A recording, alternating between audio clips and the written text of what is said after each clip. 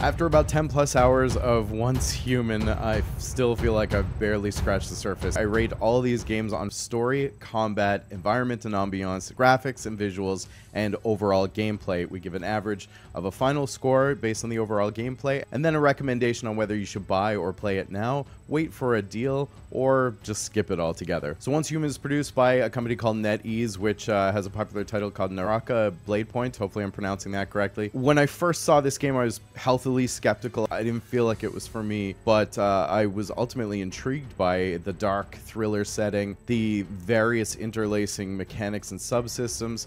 It really started to look like everything we as an MMO community have been asking for jumbled into one experience. So I wanted to give it a try. Despite initial difficulties with keybind lockouts, which is a big gripe for me, a very confusing and less than clear server selection and structure, I ultimately got past it. It is a free-to-play game, which means, of course, it has a microtransaction model. They have to pay the bill somehow, but it's entirely cosmetic-based. In fact, I was pretty excited about the monetization model, and that said, you can absolutely enjoy the game 100% free. I did and have, and I felt absolutely no pressure to buy or pay for anything. So when it comes to story, I had some initial concern about dialogue that seemed lost in translation. The company has a Chinese origin, but they clearly have very well-established globalization teams who can localize and translate languages for the various ports, and it's been fairly well done. In the beginning, in the tutorial particularly, I thought it was a little bit hokey, and I think just given my recent experience with free-to-play JRPG-style games, I was a little bit sensitive around that because they just seemed to be really terrible for dialogue. As I continued through the tutorial, I found it got a bit better. It wasn't terribly cringy. The tutorial is well integrated. The systems that you unlock very early on through the process comes quickly, so you're not leaving wanting for a lot of mechanics. You are offered multiple dialogue options, but in my experience with it, they all kind of lead to the same place. So it's more of an illusion of choice, but it's still nice to be able to choose how you respond to certain things. After the tutorial itself, I found the story actually got better. The writing got a little bit better, and it was slowly starting to increase for me, which I was thankful for. As you start to experience these eldritch darkness and kind of the more thriller-based Lovecraft-ian elements, you know, it actually felt like there were different writers for the tutorial than there was when you ultimately got into the game and started the main story quest, or MSQ. I actually started to feel like the confusion that I had starting the game mirrored my character's own confusion, so whether or not that was intentional, we'll give him a point for that. And I really liked that as my character progressed, dialogue choices that I had and could make started to take on more of a leadership tone, and it was a little less limp, like my character is just a peon to be kind of kicked around. He was challenging other NPCs. The dialogue just felt a little more assertive. What I hate in quest-based RPGs is feeling like your main character is a peon or an errand boy for these NPCs. Like, I'm a hero, goddammit, treat me like one. So it was nice to see him kind of developing a bit of an edge and calling people out on things, or at least having the option to do so. As the story evolved, you start to discover this arching conspiracy, like super secret government entities, cover-ups, mystery, relationships, and this desperation of humanity just trying to survive in an environment that's being overrun by this looming darkness. And after about 2-3 hours, I completely 180'd on the story. I really started to enjoy it. All of the side quests and the tangential quests really blend in to support the main narrative, but you don't have to go down those paths if you don't want to. I really liked how in-game exploration contributes to the narrative, so little lore items that you find around the world, people that you experience and talk to, and other supernatural experiences you have really start to fill in the story. And what I really enjoyed about those lore items is they're short, they're quick, they're a couple of lines of text. I love when developers put the effort into in-game lore items. I hate having to read a whole ass other book to try and understand how they fit in. Every quest seems to have a purpose and where it belongs in this storied world. In the game, the tasks represent your quest lines and your sub-quest lines, including the MSQ. And then there's an entire journey system, which is kind of like an interactive, objective-based guide that helps you learn the systems, learn the game through their own kind of sub-quests that come complete with their rewards. That helps eliminate that whole, like, too many options, or what do I do in this sandbox world that leads to boredom and some people walking away from sandbox altogether. What I'm currently going into 10 plus hours. The story is becoming more and more engaging, and I'm actually really excited to continue to see where it goes from here. But because of the jank in the beginning, and I need to rate it on what I experienced now, not where I think it can go, I'm going to give it a 3 out of 5 for story, but it has potential. Alright, moving on to combat. It has active combat in the game. I really like the way it flows. It's very much like The Division, if you're familiar with it, and I loved the combat in The Division when it came out. Gunplay, over-the-shoulder, third-party, it's great. The weight and dimensions of your character actually has tangible effects in game, like how much you can carry or how quick and nimble you are. There is definitely a stealth play angle that you can feed into if you're so inclined.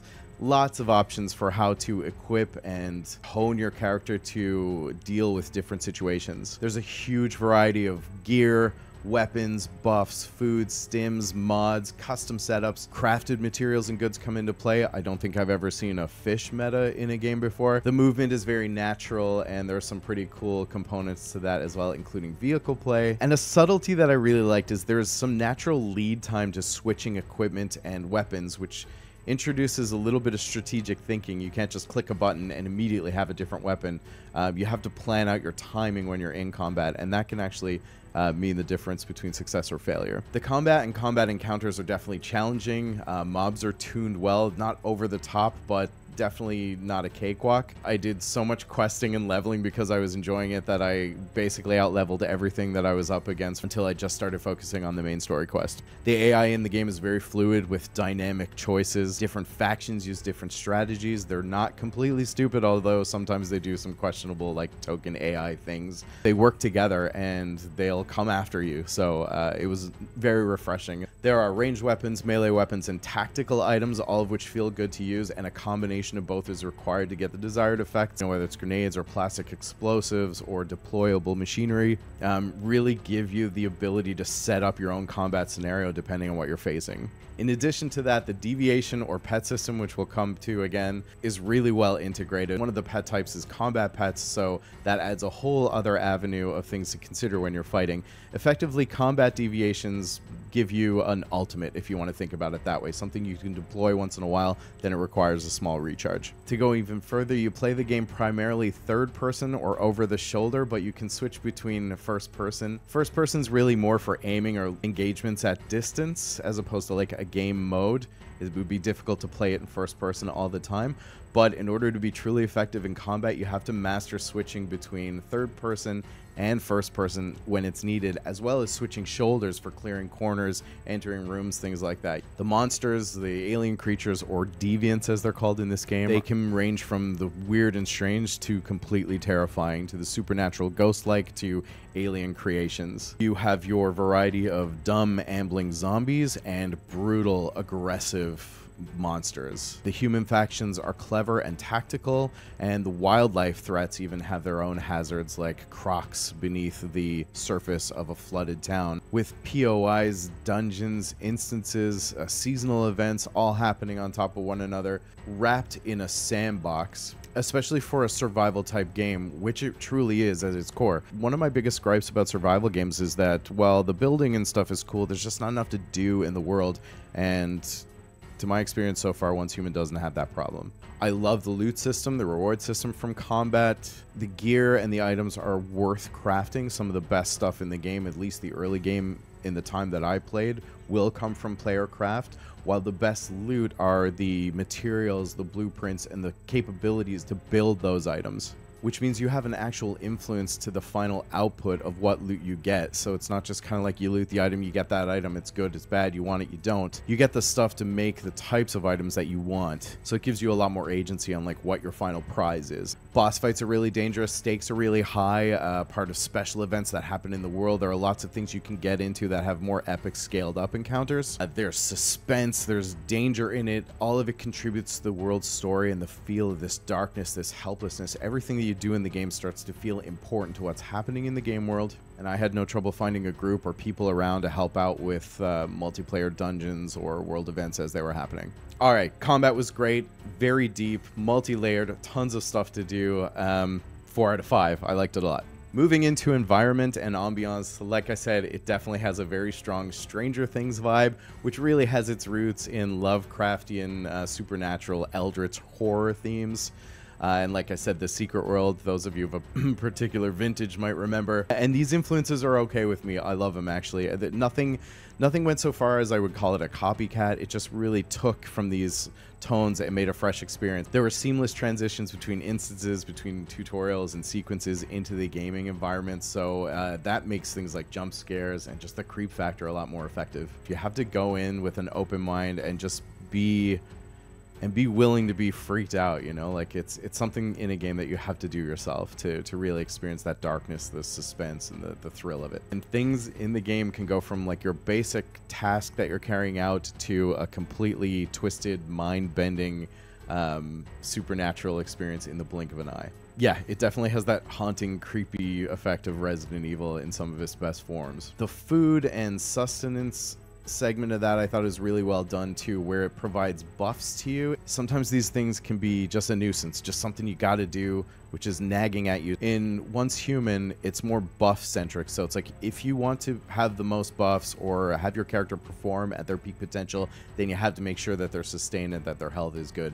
But if you let that slide a little bit, it's not going to prevent you from doing what you're doing entirely. You never want like these blinking lights and blips at the bottom to like interrupt and ruin your gameplay experience. The music is great. It's really well timed, entering and exiting to either make you feel comfortable, falsely. The dynamic weather is really nice when the rain comes and goes. The day-night cycle really adds to that eerie, creepy feeling depending on what you're about to engage in. And I think they do a really good job of balancing all that with this really beautiful, sprawling wilderness scenery that really makes those dark, suspenseful moments even more amplified. And it has a huge map with tons of POIs, dynamic events, interesting locations, lots of stuff to explore, and I really wanted to do everything regardless of level. And I will go back and probably complete these maps, which is not something I typically do.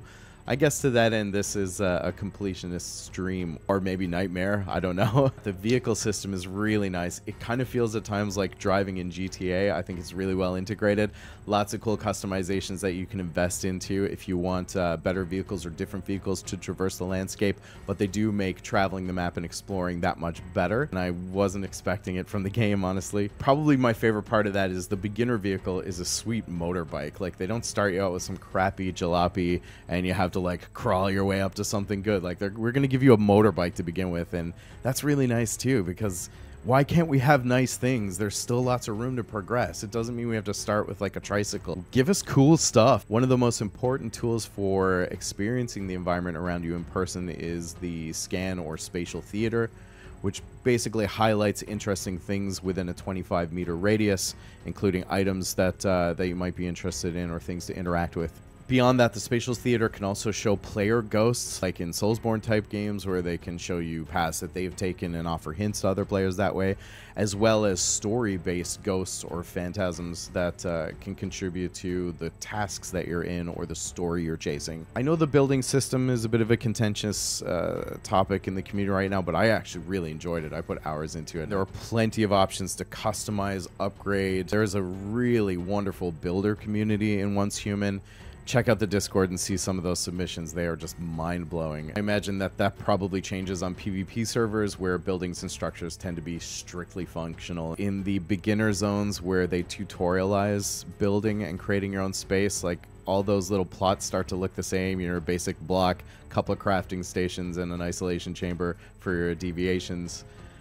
Literally, it's like a whole network of just noob platforms. So that can be a little bit immersion breaking, but I don't know any way around that. And honestly, once you're out of those beginner zones, you never really see that much again. There were some light performance issues. I think because of all this stuff and the customization and the player influence on the world, I definitely had some stuttering, some lag issues, and it looked to be server lag. I also ran into a couple of cases of false rendering or buildings where the entrances would be blocked by just like a gray wall because it hadn't rendered properly, or the floors didn't render, so my character would fall through into this like dirt basement. But it was minimal, honestly. I would say very infrequent in my dozen or so hours. But I'm gonna give it a pass on that. The music, the lighting, the feel, the sense, the scope, how things interact in the environment itself, gave it a score of 4 out of 5. All right, a close kin to environment and ambiance is graphics and visuals. I really did like the look, tone, and feel. It was fresh, unique. Character creation off the bat was really good. There's a lot of sliders, which I always like to see. You can spend a good hour or two just making a character. If you want to make it look like yourself or something completely different, you have got lots of tools to do that. Gives you good agency over your character, which creates attachment to the character you play. The visual tone is CG realistic, with that dark, brooding current. I mentioned everything looks a little worn, a little desperate and dirty in this post-apocalyptic kind of tried, strung out existence. You can see that things are just kind of slapped together. There's a very makeshift feel, like a Mad Max vibe to all the buildings and structures and how people are living in this eldritch touched wasteland. You can see that there's a history of decay and despair in the asylums that humanity has kind of created in this post-apocalyptic world. Things are just hanging by a thread. You see this seeping into the buildings, into the textures, into the furnishings that are rusted, decayed, which creates a great contrast in areas where the structure is a little bit better preserved, or you have brick buildings that are in good repair but otherwise abandoned. The lighting is really well used. It's sunny and bright to musty and shadow soaked. That lighting also has a distinct function where if you're looking into a dark setting from a bright setting, it affects visibility, which adds a strategic tactical element. So you have to use light to your advantage, including your player flashlight, when to use it, when not to use it, because it will be noticed. The models and skins, the creative fashioning of everything in the world is really clever and unique. Sometimes it's just downright bizarre, but they've given themselves creative license in the building of the narrative world. It's just like weird and beautiful sometimes, and sometimes just weird in a good way. In the gameplay world, the animations look really good. They're fluid and natural, but when you are up close or in a dialogue scene with NPCs, that's where things start to get a little bit suspect. Up close, NPCs are kind of lacking that fluidity. They seem really stiff and robotic. The mouths don't always move, which is a little offsetting. The main character is not voiced at all, and their mouth doesn't move, but their body does. So that's kind of like, that's where the visual movement and the animations kind of lost me a little bit, but at least your gear looks cool.